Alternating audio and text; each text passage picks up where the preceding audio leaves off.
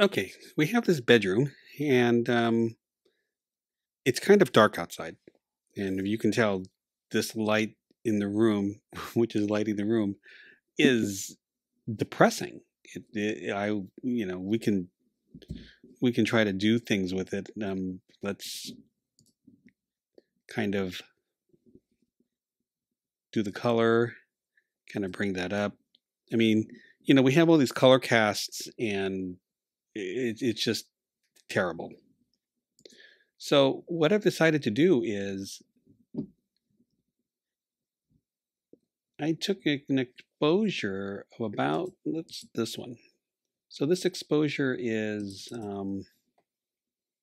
again, I expose for the room. I'm exposing for the room, and this exposure is 3 seconds. This is a 3 second exposure being lit by this room. So what what I'll be needing is, I will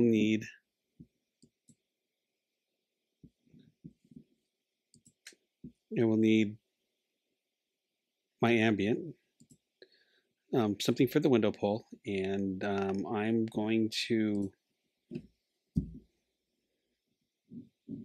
take this shot and bring a little color back into it, bring the exposure down a lot, and show what I'm going to do.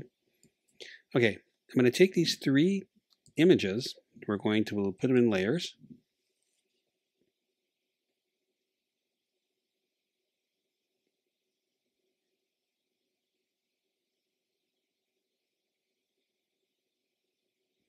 So I have this 3 second exposure. The window's a little blown out, so all I want to do is just bring a little bit of life back into those windows, so they're not blown out. I'm going to take the flash layer, put a mask on that. We're going to just do a simple darken mode just to bring some detail back into the window, into this area here, which is blown out. So we don't need that. We want this kind of highlight there. And kind of like that. We're going to do Command Shift Option E to take all the visible layers and put it on and flatten it. So everything that's visible is now on a layer. I'm going to take this and I'm going to put that actually underneath. So let's going to try, and I just want a bit of life in that lampshade. So let's try lighten.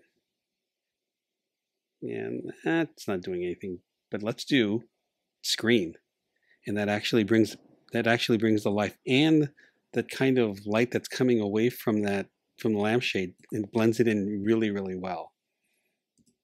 Here, since the screen lightens everything, it actually kind of lightened everything up a little bit. So I'm going to pull this down for the highlights.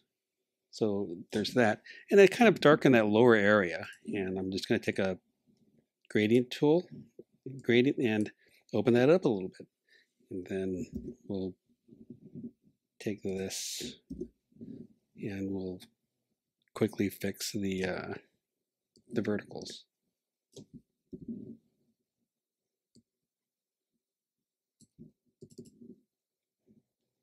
And we're going to crop just a little because we want to show the bed. Image crop. Done.